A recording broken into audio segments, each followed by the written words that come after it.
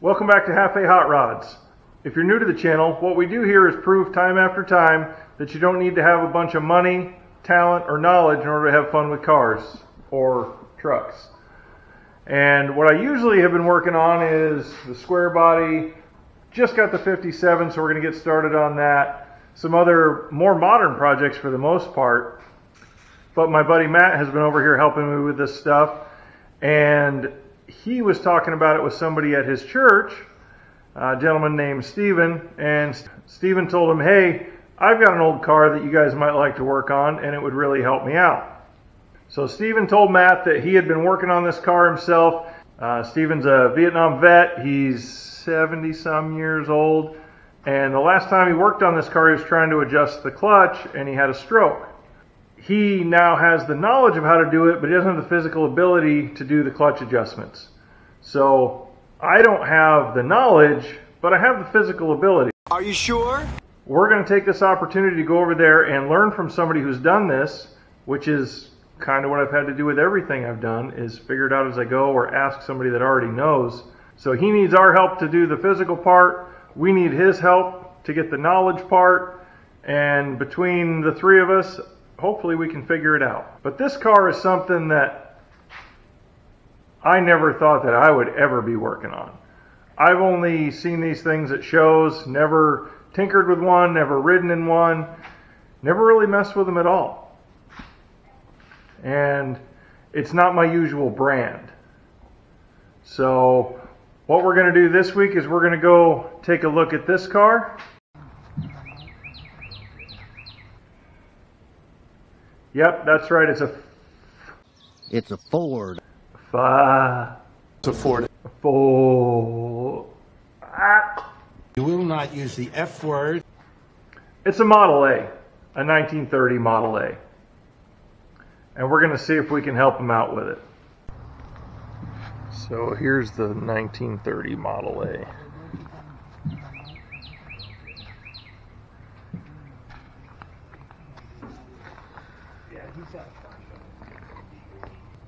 Now the floorboard comes off in two pieces. Okay. This is off, the carpent's there, and it lifts off, and then this board that's under here will lift out. Okay. And then there's two screws that hold that backboard on, and Okay. it will come out. So what are you saying is behind you there on the floor? Okay. See that pressure point? Yeah. So he says, what's happening is we need to adjust these screws Yep. because this is not getting contact with the I flywheel. gotta adjust the fingers in further. We need to push it in further. Right. Okay. That's what I saw. I watched a couple videos on it because I'd never worked Those on are the this. original tools to the car on that thing right there. Did they come with the car or you? Those were usually under the seat Wow. when you get it, and that's a jack for it. And those are all, So they Model give you all A these jacks. tools with the car? yeah. There's a toolbox under the front seat. Now they have to tell people not to drink the contents of the battery. Yeah. No, that's real. Yeah. You're kidding. No. People are so stupid. It's got the original plates on it, you probably noticed, and they're registered to the car. That's neat. 1930. You want the hood down or up? Oh, it's fine up. Okay. Ooh, flat head. And the windshield opens too. This just goes like that. Okay, yeah, okay. That's neat. And this is the only model that comes with the rear seat fold down in the middle. See it? Little armrest in there. And these are all for. This is my pride and joy, the one right here. Yeah. Yeah. And the assembly of it was over there. It showed you a picture of it all apart, and then I put it together. So these ones back here, these are all cars that you've owned? Yeah, That's pretty cool. that was actually my car. And that's a 1929 Stearman behind it, and I took that in California. Huh. That is really cool. Yeah. And that there, that corner one is one that the owner of the house used to own. The guy that had the house built. Okay. That was his car. And in the museum that's over here in Omaha, there's a big round picture of that. It's round and it's got that in the middle. So this is the cover that we're after inside there to get loose and slide it up. That's where you're supposed to be able to adjust those nuts and bolts. Okay. Yeah, the ones I watched, they all did them on the bench. So yeah, they usually pull the engine. those are marked what they are, what they go to. 1915. Is this plugged in? I think it is. Now in a second. So we just pull that carpet back to get to the panel? I take it out. Okay. It unsnaps. Okay. We just pull up on this? And you just pull up. Okay. See, you see what I'm talking about? And then it just goes up over the structure. Okay. Carpet's out. It should be like Right there. right That's what I'm thinking. right here. Well, what is going on here? What are those two pedals for? One of these is starter. Okay. And oh, that's throttle. This is probably starter. Brake and clutch. Fine. Yeah, Okay. I think. You think? I'm not sure what that is. And there's probably timing advance somewhere on here. Well, is that the... You could adjust the timing on the roll. That might be advance since it's got kind of a dial. Yeah. Look at that dash. I know. Flashlight clipped on. Yeah, I forgot to grab a light this morning. I didn't think about that. I should have. What is this, amateur hour? There's a screw, I think, right here in this corner somewhere. Right there. That comes loose. And there's another one on that side. That's it. And the whole thing will come out. I imagine just about everything for these is getting hard to find, isn't it? No, not copies. But the copies aren't real good. Let's put it that way. Right. Right. I guess we can slide that plate up and That see what it plate just does. comes off. Yeah. Let's, Let's try to take it apart as little as possible. yeah. It should be 2 screws. When I came out to Texas, I drove one out here from California at night. At night? Yeah, I'd take off driving just as it was getting dark, and then I'd pull over at daytime to let it cool down. And, I think I see it. Yeah. Or I thought I saw it. I don't see it now, but That screw's shorter than I thought it'd be.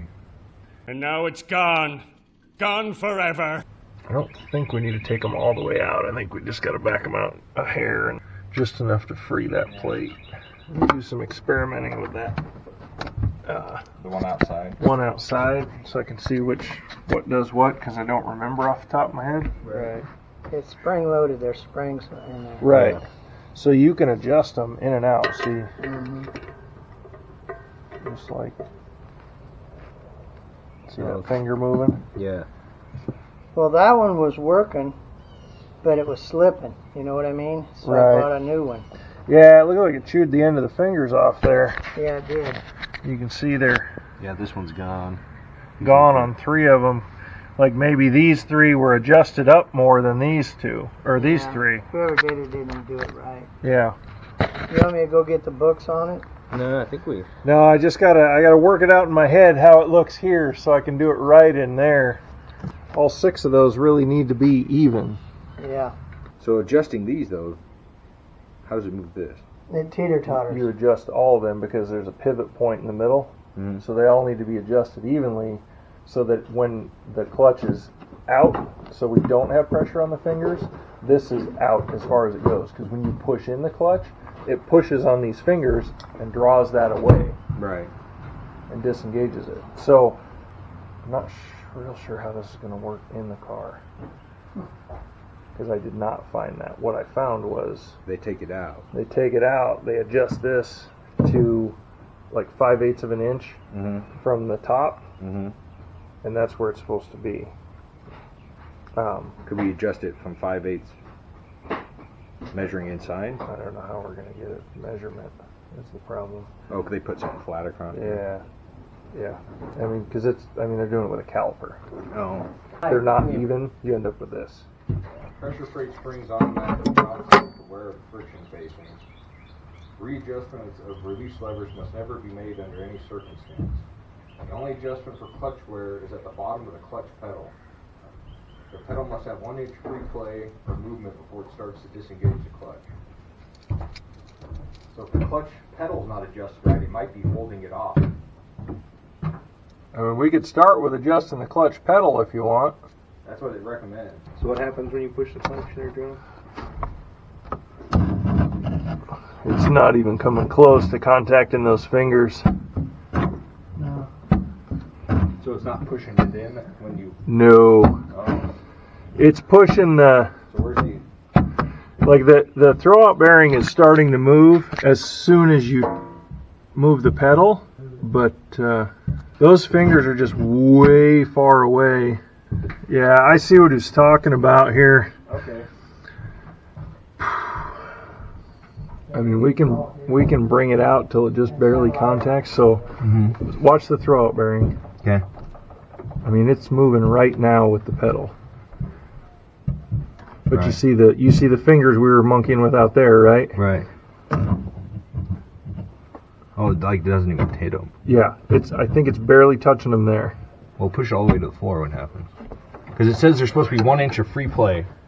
Okay, well, that's at least an inch, right? There. Did it? Yeah, it's just barely contacting them there. So, I mean, that's probably an inch. Right. It makes me nervous doing it that way because it's not real exact. And I don't want to put him in the same position he's got on that other one. Mm-hmm. I mean, we could probably make it work, but I don't know how long it'll work. The way I understand it, the right way to do it is... On a bench? Yes. I think I'm doing it good enough to work, but I don't know that I'm doing it right. The thing is, like, why would they have that service plate there if you weren't ever supposed to do that? That's a good point. Right. Right. That's the other thing to think about, right? Right. I'm betting this thing took a lot of tinkering to keep it on the road back in the day. Oh, yeah, I think it was constant. Because, I mean, they gave you a whole toolbox. Yeah. You weren't supposed to get in and drive 600 or 700 miles in a day like we do now. Yeah. I did though. That's cool. All right, I think I understand. I'm sure I understand how it's supposed to work now. Okay. And I feel like I can get them to adjust out and touch that. Everything I saw reading and looking at it says you're not supposed to do it that way. Yeah. But if you want me to do it that If way. it's worn that far, then I don't know what to tell you. Yeah, if you're okay with me adjusting it out till it touches. Whatever you think is fine with me, because I ain't having no luck with it. Okay. All right. And We'll. I haven't adjusted those, so Okay. that's Well, the way they were. we'll give it a shot. I know a lot about the Model A. I've had one since I was 19. And Like how- I said, I had all them pictures. How old are you now? 73 as of June 7th. All right. Well, happy birthday. This is the first. This isn't the first one I had, but I sold the first one and I bought this one, and this one's the same body style and everything. It's supposed to have play. Right. So let's set that. We'll set the pedal. We got to figure out a way to do it so that it's got that inch of free play, and then we'll just bring the fingers up to it, and that way it stays steady. And as we're turning it around, we bring it up to where they just touch. Yeah, when you push on the clutch, the pressure plate, the throwout bearing's supposed to push on those fingers. Right. But that pedal should move a little bit before Yeah. it contacts the fingers, right? Yeah. Okay. All right. Like I say, that one there, with the trailer on it, that other picture over there with that trailer on it, I drove it here from Anaheim, California. How long did that take you? 7 days, driving at night. Do you have to do much working on it in that time? No, I lost a fan belt, that's all. And I had one of them in my trunk. I always carry one in my Right. trunk. Here's Yeah, a you better got it, book yeah. than All that. right. Let's No, this is saying the same thing we're saying. Okay. let's figure out a way to hold that See, this is a troubleshooting manual. clutch. Yeah. Here's the camper I built. Yeah. Here's the outhouse on the trailer behind it.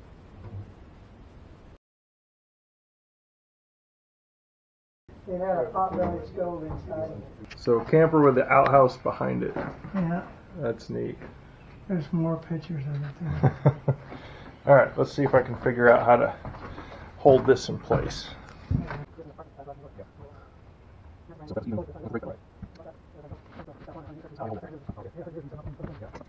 Hey Matt. Yeah. Can you press this clutch pedal to the point where it's just past even with the brake? Here, I can do it. Whatever you want to See do. if I can clamp it down here to hold it.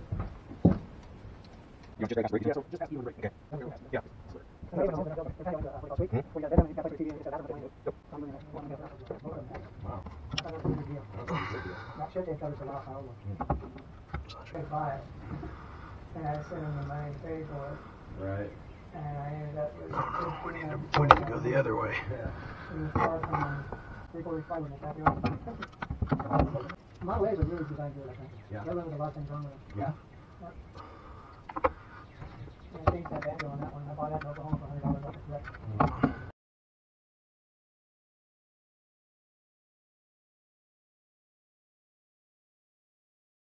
A little more.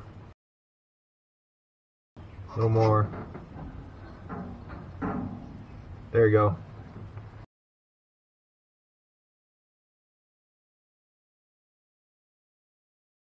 That's because it had a trunk on it. Okay. The original one came in the left tail light. Keep going. Keep going. Keep going. Keep going. Keep going. They had the kit that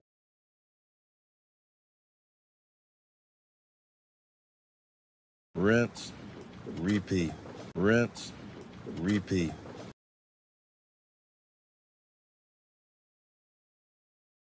Okay. Let's take those vice grips off. Matt, you want to crank it slow? The hand crank? Yeah, and just so I can see that it turns independent. trying to start it, don't never put your thumb over it. Yeah. Right. So Yeah, you do it that way, because if the back burners would break your arm. right. So, Maybe not your arm, but an average human. Go easy. So it's got to go in a little bit Right. and find the notch.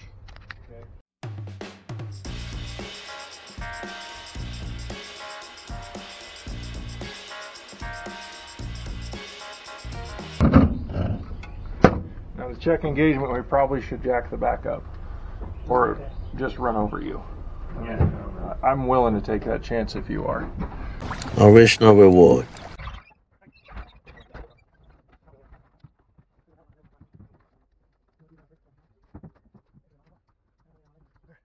oh well, We got daylight under both wheels. right back. Have you crank a little here, just nice and easy. Okay, we'll go look in Now, here. it should turn when you do that. Let me watch the clutch.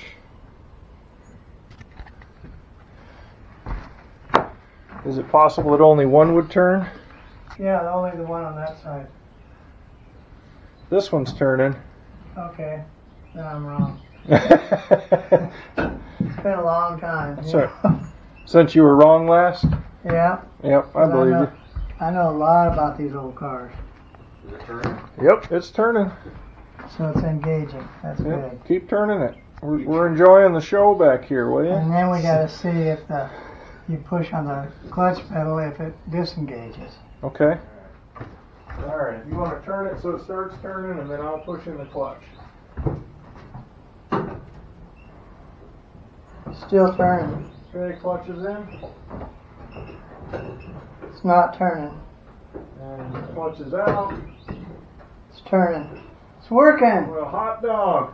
It's working. You guys did a great job. You should be proud of yourselves. I'm pretty excited about this, to be honest with you. Yeah. Although I'm starting to feel like modern cars need a service plate like that. Right? Yeah. We spent 2 weeks fighting with a hydraulic clutch. Oh, a friend down the street's got a 36 Morgan, and it's got a hydraulic clutch. A 1936? Yeah, Sounds like we need to just come meet your neighbors. Yeah. he lives. His name's Ernest, and he bought a lot of my Model A's. That's what the rotary cap looks like. Okay. And Really? There's a nut bolt that goes down through it. It's a big screw, and what you do is you take that pin out I told you about, Uh-huh. and you put it in the engine, and you take this and you turn it to number 1. See, this goes on top. Okay, there's what I'm used to seeing. You take this off. It goes on top up here. And I actually use this when I time it. Let's see, it goes this way. Yeah, see that slides down there? And you'd have that bolt in there loose. And you'd turn this on your distributor just past number 1. Right. And then slide back halfway, and it's perfectly timed. That's all there is to it. That's a Ford. I love it. All right. Well, I guess we put that plate back on and put it back together in here. That screw is.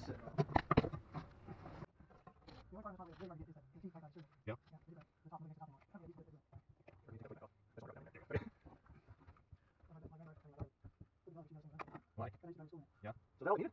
Well, that's cool. Right. Right. Okay, good. So that goes under rubber boots, right? Yeah. Right, we got it.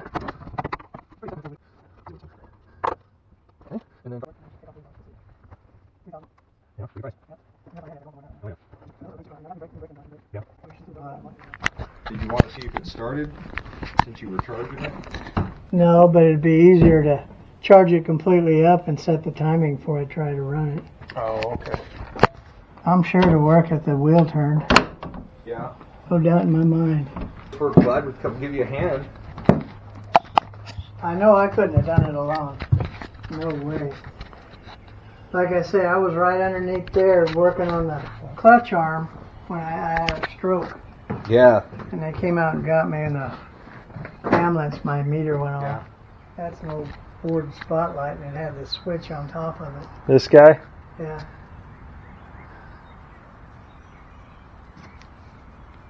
That's neat. They only had one. You know why? You see the ribs and the lights, the light goes like this. Right. The spotlight would be aimed in between them, Oh, okay. so it would penetrate about 20 feet further. Makes sense.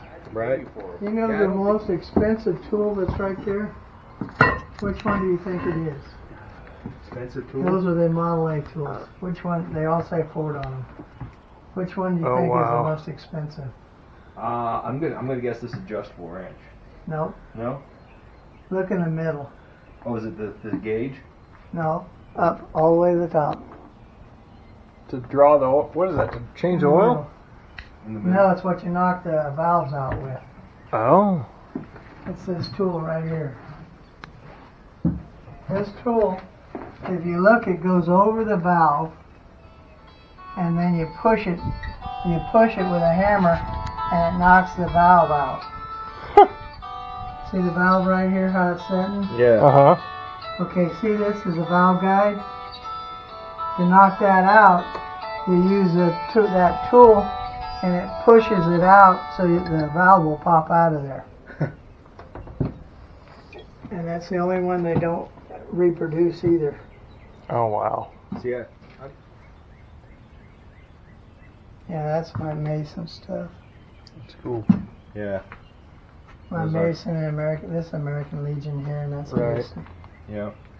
And this crank, they have a toolbox that goes in here too. It hooks right on here and hooks right on there, and it goes right here. And Yeah. it's a regular toolbox. And I made that little trunk that goes in a little gate. Looks like a gate that hooks to the back side of the running board, and that little box with all my books in it sits in there. It's waterproof.